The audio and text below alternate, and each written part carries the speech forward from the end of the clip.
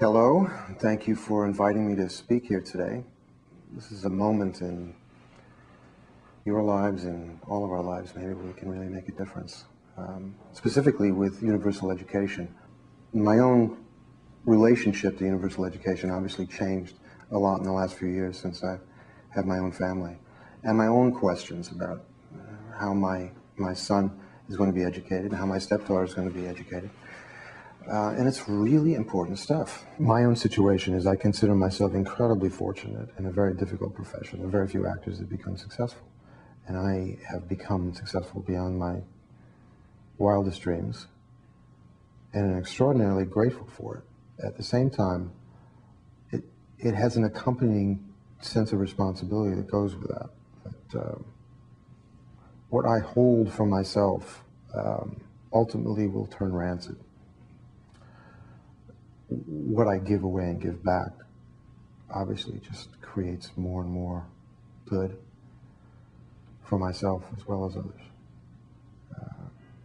And it's never failed me every time I've held to that truth. The work that we've done in the foundation here, which is human rights work and health work,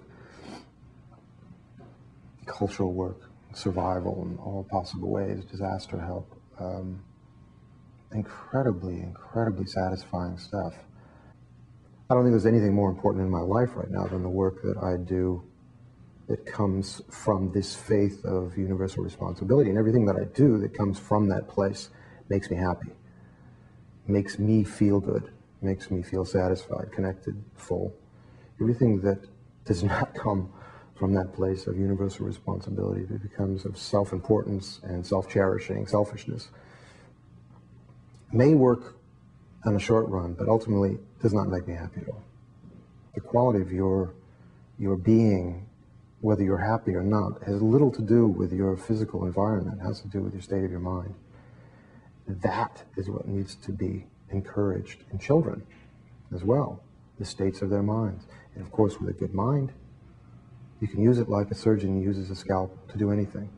And success comes quite easy to people who have control of their minds. To be developed in a way that there's very little sense of violence or anger ultimately brings enormous good, happiness, and peace to a community, which allows all of us to live in a better way. The truth is that science without morality leads to atomic bombs and weapons. Science with morality feeds the planet, houses the planet, and solves all diseases. How much would you give to live in a secure planet, in a secure country, to know that your family, your friends, your loved ones would never have to live with fear or suffering in the sense of being abused, or going hungry, or having no place to live, clothes to wear? It takes a commitment, though, of people to do this. And the leaders of any community are the ones everyone looks to make the first sacrifices. I think everyone here in the room, and on my side too, we are responsible. We have been blessed with resources.